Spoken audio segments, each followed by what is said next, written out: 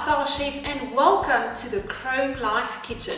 Now for today I've got a very easy yet exceptionally tasty sweet treat prepared for you guys, and I call it my buckwheat, or we can rather say roasted buckwheat brownie bliss balls. Now they really are as tasty and as the name is exceptional, and then for today we're going to make use of the True Food buckwheat brand.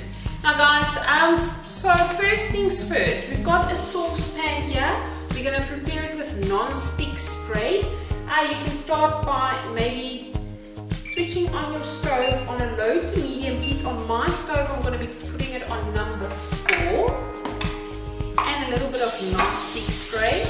I do like the olive oil based one. Now for our ingredients, you see I've got a mixing bowl here.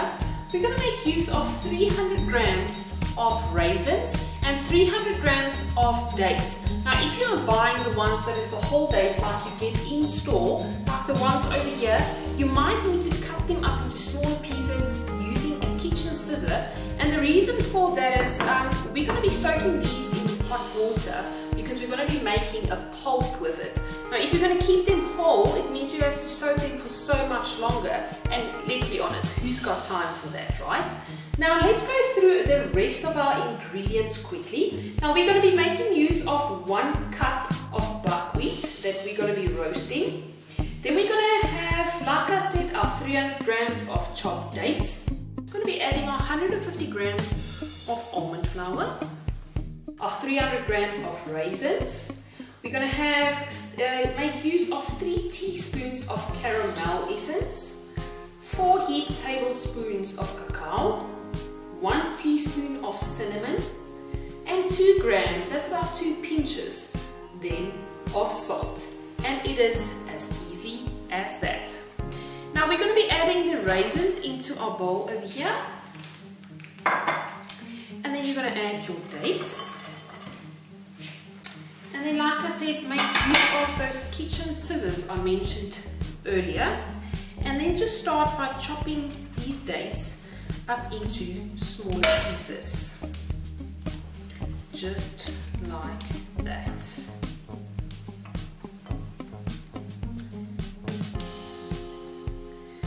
Okay, you will see some of them do cut a lot easier than the others. And these are usually the softer, more chewy ones. And if you've gone through all the dates and you can see all the big ones are all chopped up, that's now when you add your water. I would say add enough water that you cover, well, most of the dates and the raisins, roughly about 500 mils. And then this is where you can now start roasting your buckwheat. So this can be placed aside in your pan. As soon as we've got the temperature going, you're going to add your buckwheat to the pan. Now the reason I love making use of buckwheat for this recipe is if you actually take one of these and you bite through them, they're quite like crunchy, which is obviously perfect, but they also have a very mild nutty taste. Now when you roast them, that is now when you actually enhance this beautiful nutty taste, and they're just exceptional with the chocolate. And then this is going to be roughly 5 to 10 minutes on a low temperature. I do warn you guys, just be patient. Do not put your stove on a too high heat, because then you're actually going to burn it and ruin everything in the process.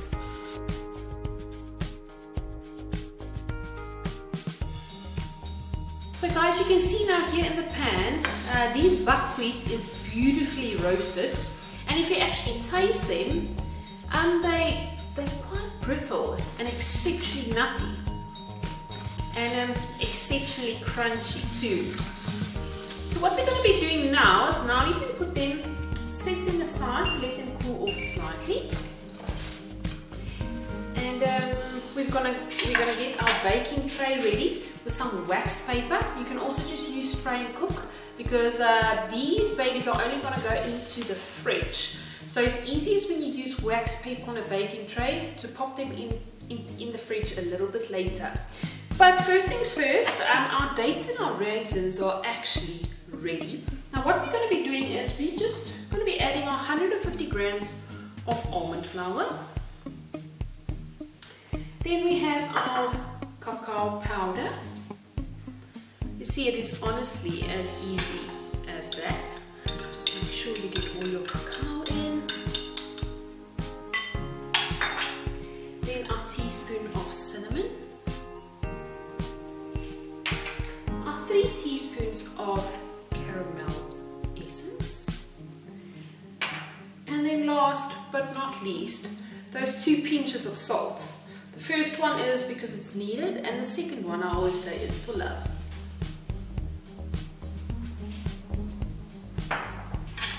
And now slowly but surely, and be careful of the cacao, you're going to start stirring all of this together. I suggest you use a tablespoon for this in the beginning. Okay. All the beautiful colors are starting to mix together.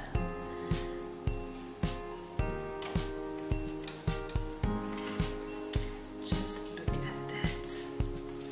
Almost like a dairy-free sticky chocolate with a little bit of toffee in.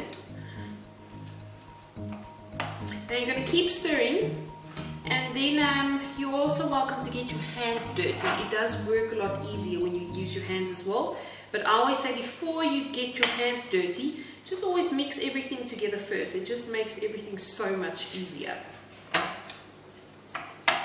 Okay. Now here's also a trick for you guys.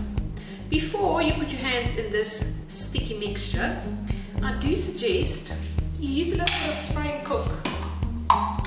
And you spray and cook your hands because it is non-stick spray, so it will help you so that not everything will stick to your hands. And now you literally going to mix and keep mixing this together for about 3 to 5 minutes. It's quite important you can feel the raisins and the dates mix very well together, but you do need to apply a little bit of pressure for that. And I'll see you guys just now when we then finish off this beautiful recipe.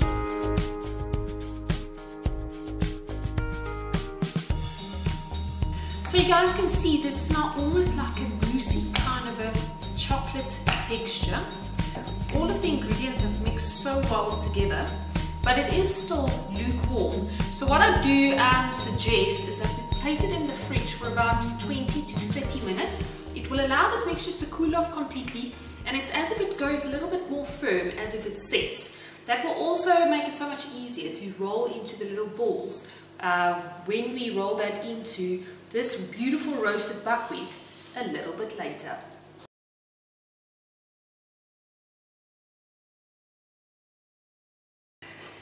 So the chocolate cookie dough has been in the fridge for about 20 to 25 minutes now, and it is ideal to start making these beautiful, how do we say it, roasted buckwheat brownie bliss balls. So first things first, you're going to spray and cook your hands a little bit. This does help for the stickiness. Now to get roughly this size, what you need is a teaspoon, and you're going to take about one proper, like a heaped teaspoon of this cookie dough mixture. Just roll it into a little ball. Now you won't be able to do this with the dough if it's not cooled off completely. And now it's time to go into the roasted buckwheat.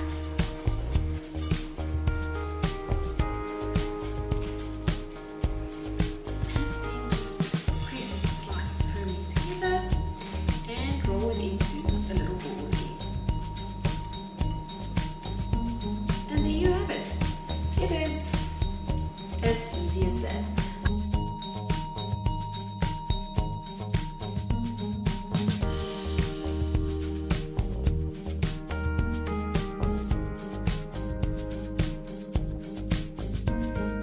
Now guys, from my side, I hope you enjoyed this recipe and stay tuned for the next one.